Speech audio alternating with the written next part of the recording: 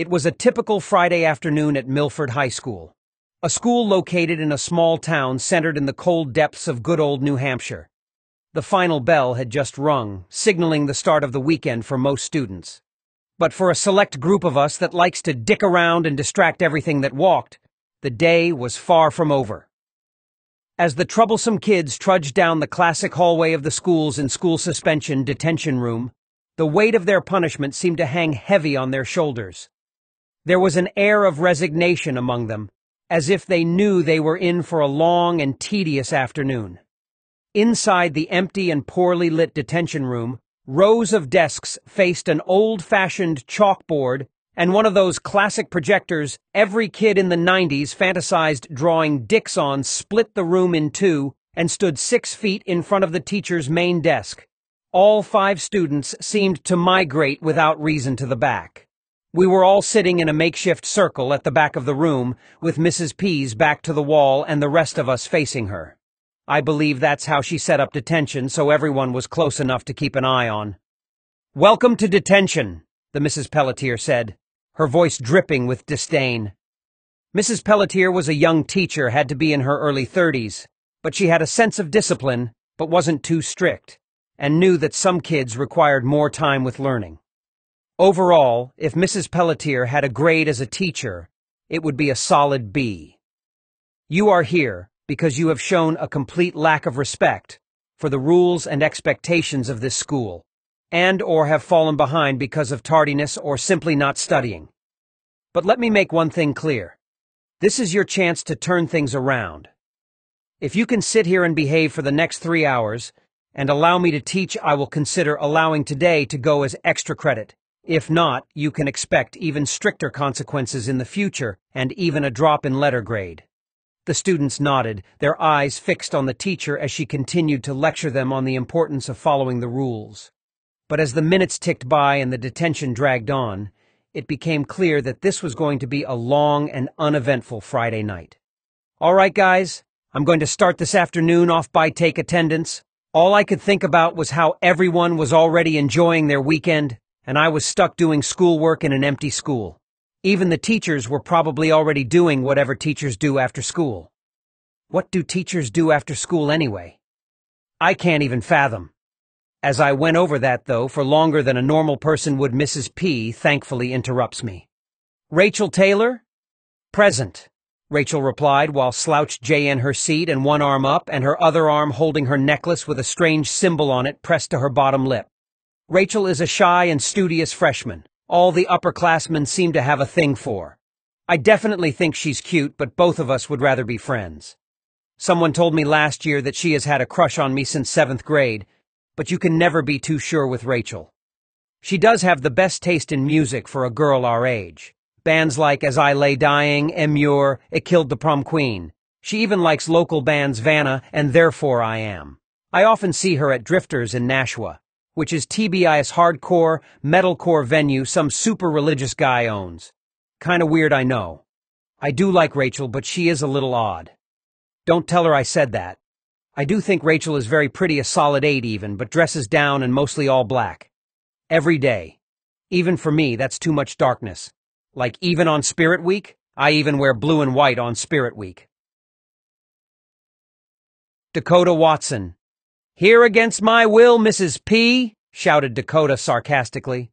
Some of the students chuckled, most likely in hopes of keeping things not so awkward. I even found myself chuckle, but quickly remembered I despised Dakota. I hate the fucking loser. I even fought him freshman year after gym class in the locker room. No one really won because a few of his friends broke it up. I regret not swinging early in the fight. Dakota again breaks the silence with, "Wake me when it's over." Mrs. P shakes her head as she crossed his name off her list. I'm willing to put money on the fact that she doesn't like him. To be honest, I wouldn't blame her. Dakota is a rebellious senior that's fairly popular. I don't know why. Maybe because girls like his curly hair. I think he looks like an idiot, but he seems to have a lot of friends, even though he's a dick to anyone that isn't a football player or a cheerleader. Everyone seems to give him a pass. Maybe because his dad is a cop. A corrupt cop, I might add. Well, I'm not sure, but someone did tell me a rumor about him and doing or selling coke. Dakota's the typical jock that peaks in high school, which I'm assuming is following right in his father's footsteps. I never liked the kid, and I never liked his dad. Chris Adams. Here, Chris replied. Chris is the most normal junior of all of us. Good kid. Polite for the most part, and usually behaves well in school. I think the only reason he's here is because for some reason he's missed so much school the past few weeks. I haven't seen him. I'm pretty close with Chris, but this is the first time I've seen him in weeks. We don't share any of the same classes, but I'd have to say I'm closer to him and Rachel than anyone else here. Victoria Renee. Hi, Mrs. P, shouted Victoria. I wish I was close with Victoria, and so would any straight guy my age. Victoria was one of the most popular girls in school. Tall, long brown hair. She was in my class as well. 10th grade. Every guy would tell you Victoria was hands down the most attractive person in town, let alone most attractive girl in school. She was breathtaking and had a personality that didn't jive with the stereotypical pretty high school girl. She was different. Believe me when I tell you she lights up every room she walks in. Even this half-lit one. It seems like Victoria is friends and 99% of the time so sweet to everyone. She often gets in trouble for talking in class because everyone knows her, but she's a good student, I'm pretty sure. I'm assuming she's here with us misfits because of tardiness or something dumb. She really doesn't belong here. I've always had a crush on Victoria, but never had the courage to even make eye contact with her. She was too perfect. Lastly, there's me. Curtis Alexander. Here, I replied lazily. My name's Curtis. Obviously. I grew up in New Hampshire my entire life and for the most part keep to myself. I live a typical life of a kid with minimal friends in high school, but I still try to be nice to everyone. I do my best, even though it seems like the assholes get all the girls. I've been contemplating trying it, but it's so out of my comfort zone. Unless it's Dakota. 'Cause fuck Dakota. I knew detention was going to drag on forever. At least Victoria was here, which was honestly shocking. I figured if I got bored enough I can write song lyrics for my band or fantasize about talking to V. I'd never actually work up the courage to, and there's no scenario I could make up which she would have to speak to me. Anyway, all of Victoria's friends call her V, even some of the teachers. Oh yeah, by the way, I forgot. Not that it matters, but I'm in a band. We're called Endemic in Pain. Forgettable name, I know. We've thought about changing it. I play guitar and you'd think that it would help with talking to girls, but I don't even think 3 people in this entire school have heard my music, besides my bandmates themselves and my best friend Gordon. Gordon is usually in my position right now, rotting at a desk in detention on a Friday afternoon, but he's managed to stay out of trouble all week and is probably already getting off the bus and playing the new Madden that just came out. Gordon is great, though. He's been my friend since Mrs. T's 2nd grade class. That's where we met. Couldn't tell you when it happened, but it was fate. We're both into the same stuff. Sports, music, and girls. He's better at sports than I'll ever be, but I think he'd say the same thing about me in regards to guitar. If I had a cell phone, I'd be texting Gordon how miserable I am. But unfortunately, I'm like the only 16-year-old without a phone. An hour and 4 minutes in, and I swear I've written enough song lyrics for a full record. I started getting restless, and I think everyone else was, too. I saw the clock hands hit every other minute. Time goes by so slow in detention on a Friday when all of your classmates are probably partying or playing video games. The detention room was silent for the most part, much to Mrs. P's delight.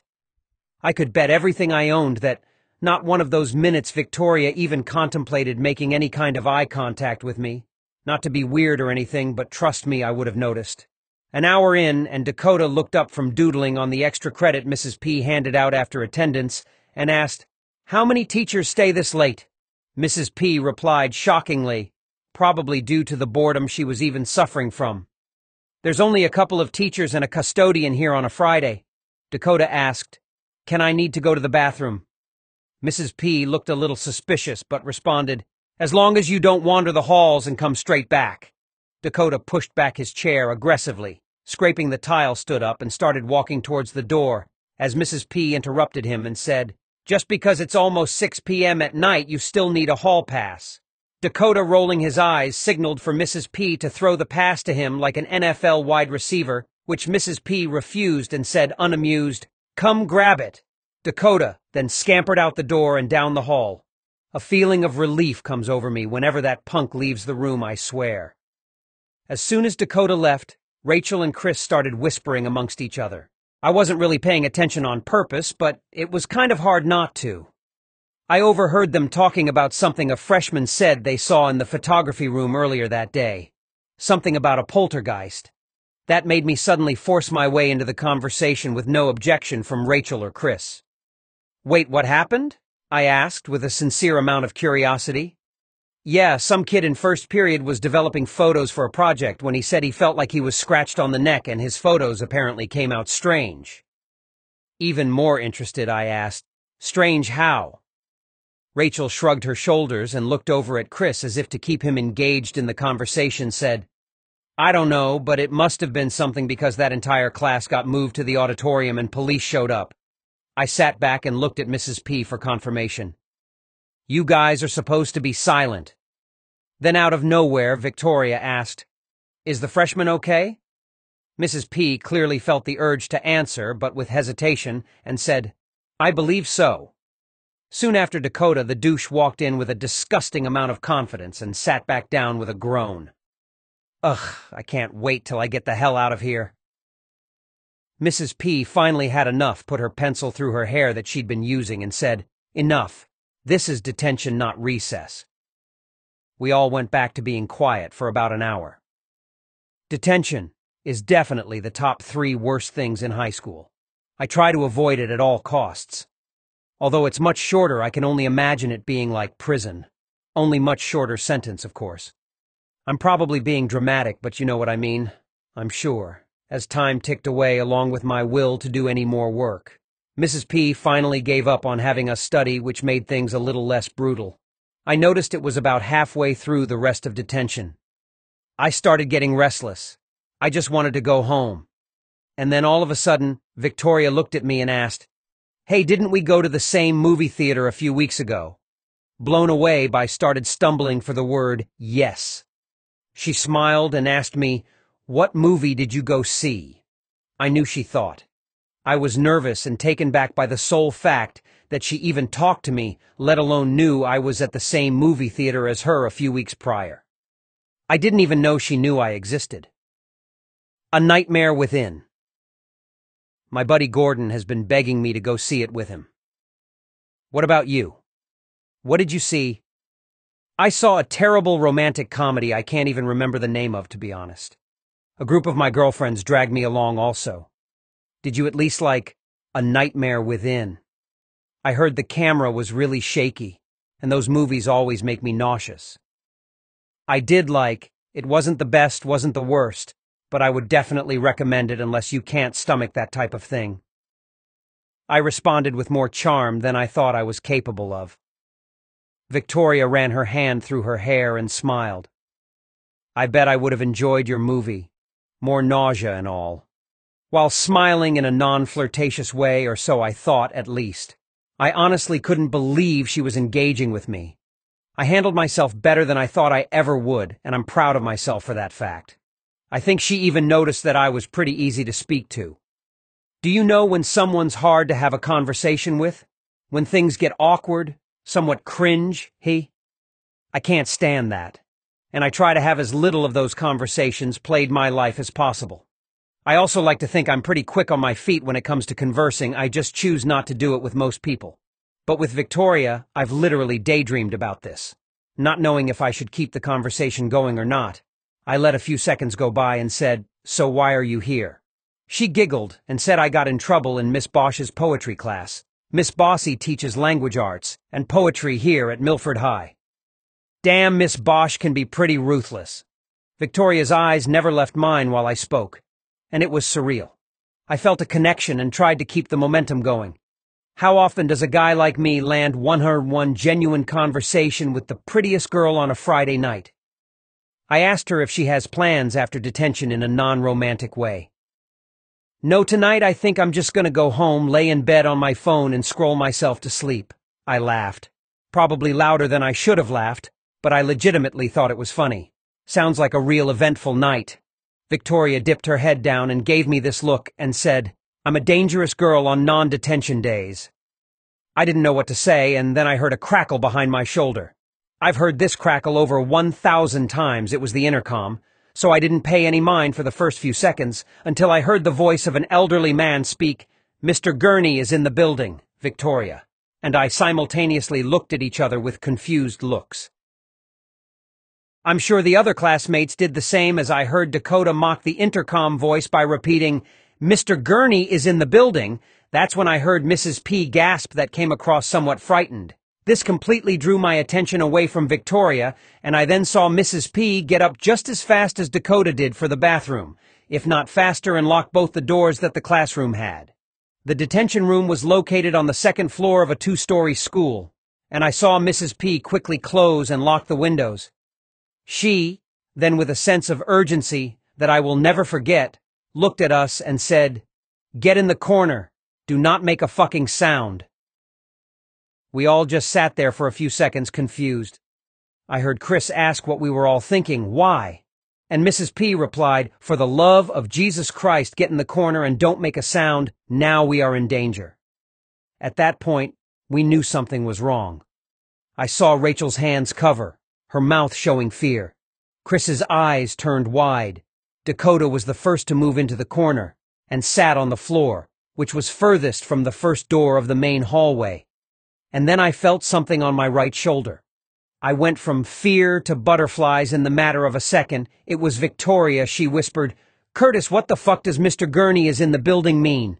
I don't know if I was more shocked at the situation or the fact that I heard her curse. My eyes slowly wandered the room as I replied, "I don't know, but I promise it's nothing good. I've never seen Mrs. P act in such worry and such fear." I saw her run to her desk and take out construction paper and scotch tape and ran over to each door covering the windows. For me, it wasn't even about the way she voiced the potential danger we were facing. It was the way she was taping the windows. Entire body was shaking. She could barely clip the tape, and the paper hung on the windows as crooked as Dakota's cop daddy. I whispered, "Mrs. P, do you need help?" And she didn't respond. Credit to her, she quickly had all doors covered locked, and kids in the corner, and then when I thought maybe this was just a drill, she flipped over each desk that we were all sitting at in the back and cornered us as if somebody in the building was there to harm us, which felt like eternity. Was 8 minutes of us, sitting silently, holding our breath and even holding in tears. I noticed even Dakota was humbled by what was happening. At this point, Victoria hasn't left my side, clinging to my Oceana hoodie until Chris whispered to Mrs. P, "Should we jump out the window?" Dakota quickly responded for all of us and said, "You can guarantee broken legs if you jump out these window." I actually agreed with him. We were only on the second floor, but the fall lead to concrete and gravel and wouldn't end. Well, I knew that much. I could feel Victoria shaking to the left of me and hearing Rachel whimper from behind both of her hands. And it was at that moment I heard a knock on the window of the door. All 6 of us flinched, which felt familiar, like when you flinched during a horror movie jump scare. I quickly compared that feeling since Victoria had just asked me about a nightmare within. Mrs. P was very suspicious of the knock. I could tell because it was the same look, with more exaggeration, as the look gave when Dakota asked to go to the bathroom. We then heard a familiar female voice from behind the door say, "I think we're all good." Although I could tell Mrs. P had issue. Trusting the voice, we knew it was somebody we knew. Possibly one of the teachers. Mrs. P bravely stood up, opened the door, and looked down the hall, first to the right, then quickly to the left, and that's when she saw Mrs. French searching for someone to give reasoning as to what had just happened. As the 2 teachers rushed through the court orders of the school building, the tension was rising amongst my classmates. I felt the urge to become a voice of reason, maybe even a leader. I said, while we were waiting for Mrs. P to come back, still huddled in the corner of the classroom, "Someone had just announced a lockdown over the intercom during off hours of school with a code that clearly set Mrs. P into high alert, to say the least." Rachel whispered, "We need to find out who did this and where they are." Victoria chimed in from over my left shoulder, with less tension on my hoodie, as before they could have caused panic for no reason. That's when Dakota chimed in like Dakota does, and said, "No shit, Sherlock." As I believe he started feeling jealous at the fact Victoria was attached to my hip, almost literally. "Shut the fuck up, Dakota," I finally said. After an awkward silence went by, "Fuck you, Curtis." That's when Chris said, "You guys need to understand that now is not the time to fight." And he was right, so we both let it go. We could still hear the two teachers and their footsteps echoing in the empty corridors as they checked each classroom. We were still trying to remain calm.